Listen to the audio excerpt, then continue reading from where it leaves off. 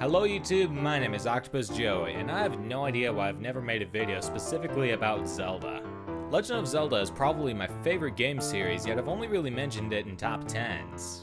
And with the new installment, Breath of the Wild, coming out next year, I think it's only appropriate to finally talk about free-to-play fan-made games that you play in your browser. I mean, who needs good games when you have poorly made potential copyright infringement?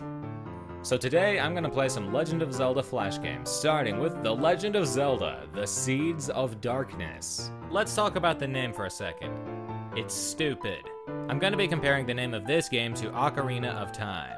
Why? Because they're both physical object of idea or concept. The name Ocarina of Time makes a lot of sense, not only because it's named after an item you get in the game, but also because Ocarina and Time are both relevant to the gameplay. Seeds of Darkness refers to the thing you're supposed to destroy.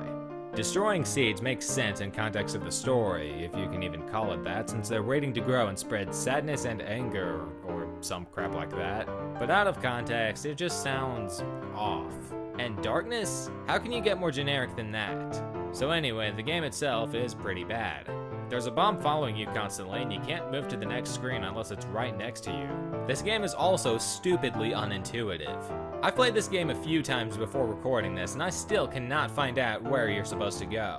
Seriously, the whole game is basically just a stupid maze with seemingly no exit. The only positive thing I could say about this game is that it at least replicates 2D Zelda controls pretty well, while some of the games that I will play later do not. Next up, Zelda 64 minigames. It's a collection of 4 shooting games based on some of Ocarina of Time's assets. I like how the graphics were actually made manually rather than just ripped from other Zelda games, kinda like the way Seeds of Darkness did it. But I think the text, these borders, and the crosshair had a little too much coffee or something, cause they won't stop jittering. Anyway, in the first game, you shoot a moving target. It's pretty easy. In the second game, you shoot cuckoos. Yeah, that'll teach them not to fly in a straight line like that. Seriously though, why? Aren't cuckoos known for being like, kind of immortal or something? The third game is a remake of the rupee shooting game from Ocarina of Time, only much worse. Why is it worse? First of all, the start button is over here, and immediately rupees start spawning over here. Second, it doesn't work. I slowed down this clip so that you can see, frame by frame, why this game is stupid. And the last game in this amazing collection is one where you have to shoot Navi the fairy before she manages to kill you with her electric attack that she's never had before. As great as it may sound to some of you who have played Ocarina of Time and know how terrible Navi is, it's about as annoying as trying to swat a fly with a pencil, only the fly is on more caffeine than this stupid crosshair. So yeah, this game kinda sucks. Adventures of Zelda! Adventures of Zelda? Zelda isn't having an adventure, Link is. But I guess the name Adventure of Link was already taken, so yeah. This game has absolutely no sound, and I'm not sure if that makes the game feel creepier or cheaper. Probably both. It seems like every other screen has an enemy that immediately walks into you. Definitely fair. Also, this game is glitchy. There's an empty space here that leads to a screen that doesn't exist, thus immediately sending you back and respawning the enemies. Also, there are enemies that you can't kill sometimes for no reason. And this freaking archer, you can't kill him with your sword, his arrows don't move, and he's just completely broken. I lost my bomb bag? What kind of sense does that make? Now I gotta go back and get it again. Eventually I died, and I think this is the best game over screen I have ever seen. If you're somehow still wondering, no, this game is not worth playing. Legend of Zelda, Can of Whoop Donkey. I take it back, Seeds of Darkness isn't that bad of a name. Come to think of it, this name is also physical object of idea or concept. Anyway, all you do is kill enemies and occasionally cuckoos in an oddly disorienting 3D space for 2 minutes. The reason I say it's disorienting is because it's hard to tell whether you can hit these enemies with 2D sprites or if you're too far back. But that's about all there is to it. Oh hey, I died. OMFG. Wake me up, boy, it's so cool. Okay, I was wrong about Adventures of Zelda having the best game over screen. What is this? Link is being strangled by a Redead, and there's a rainbow and some very happy music that I really hope I don't get a content ID strike for. And Zelda just comes out of nowhere and starts speaking in text-to-speech? Why? And how often do you see game over screens that just flat out tell you, you suck? Now I really want to see what the ending is like. Oh, well, that's disappointing.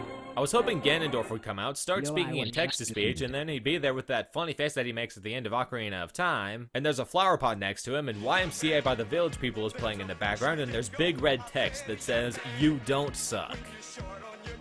Now that's a picture that screams victory. But really though, if you want a tedious game where you play as Link and do nothing but kill enemies, just stick to Hyrule Warriors. Legend of Zelda NES fan game? I'm not entirely sure what this is, but I think it's broken. First I got stuck here, then I tried again and killed this thing, and then the game froze. Next. The Legend of Zelda Lampshade of No Real Significance is a parody game. Only problem is, it's boring. It made me laugh a little bit, but it's not that funny, and the gameplay, well, it's nothing but one big fetch quest that ends with you putting a lampshade in a room. I also love how you can't move diagonally. I will say, however, that it's definitely the most original, the most likely to be considered fair use, and the best out of all the Zelda Flash games I've played so far. The only other thing of note about it is that it keeps the physical object of idea or concept naming system. The Legend of Zelda Collecting of Pills. Why are these names so terrible? It's Pac-Man with Link to the Past sprites and a 5-second music loop. Next. Ultimate Zelda Quiz. You know it's gonna be amazing because it has Ultimate in the title and it plays epic Zelda music. Although mute and unmute are two separate buttons. And if you click the unmute or music button repeatedly, this happens.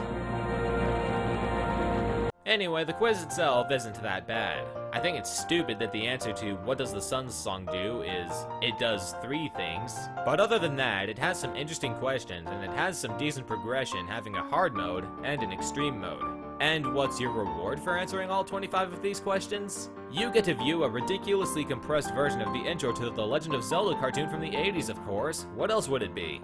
Legend of Zelda, Link's Backyard. Like Seeds of Darkness, the controls are remade pretty well. But the text. Holy crap, the text. So I guess this game is unfinished and the developer, who probably doesn't speak English, decided to add his own commentary. This time I have added hearts, which refill live. The rupees still give you money, lucky you, and the enemies is now able to kill you. Don't take suicide, that's gross. So I died because of poor enemy placement, and I gotta ask, why doesn't anyone who makes Zelda Flash games know how to make a game over screen? Comic Sans, emoticons, sarcastic comments, why? Toad is the villain in this game. Why? Because Link stole his money, bag.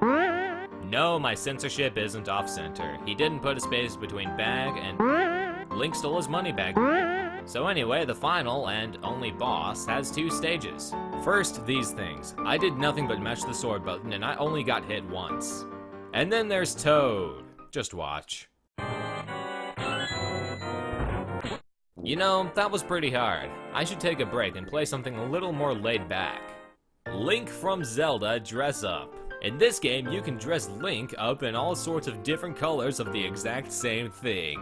I love how they don't even snap on. You basically just have to line it up perfectly. But that's okay, because you can give Link sunglasses and white hair. Or even better, rainbow hair. I'm way too old and not female to be playing this. I need to play something manlier. Like Legend of Zelda Valentine's Day Quest. The story of this game is that it's Valentine's Day, and Zelda won't be Link's Valentine unless he buys her flowers. In fact, she flat out demands them. Cause Zelda has always been known for being materialistic and selfish, especially when she— Ocarina of Time, spoiler alert, skip to this time code if you haven't beaten Ocarina of Time. Especially when she teaches Link songs that let him teleport purely for his own convenience so that he won't have to run back and forth as much. Oh no, the flower store is out of flowers, so you have to bring the guy water and magic dirt so that he can magically make new flowers or something. Eventually I found dirt and water, but he still couldn't make flowers because the dirt I have isn't magic dirt. So basically, this dirt is just there to trick you. I could not find the magic dirt anywhere. I spent several minutes listening to the same stupid Lon Lon Ranch guitar cover on repeat looking for this magic dirt and never found it. All you really need to know about this game is that it's a stupid fetch quest, I'd imagine it's probably really unrewarding, and it's not worth playing. So most of these were terrible, and I'm not sure if I'd say any of them are good. Sadly, the best one was just a weird quiz game. None of them had good stories, and none of them had good gameplay. I know most of these were fan projects, but a lot of them just rip off other Zelda games and don't really do anything original. I guess that's what happens when you make unlicensed Zelda games without any quality control. My name is Octopus Joey. Bye. Hey guys, thanks for watching. If you liked the video, please give it a thumbs up and click either of the videos on screen for more. Also, subscribe to my YouTube channel at youtube.com/octojoey and follow me on social media at twitter.com/octojoey and facebook.com/octopusjoey.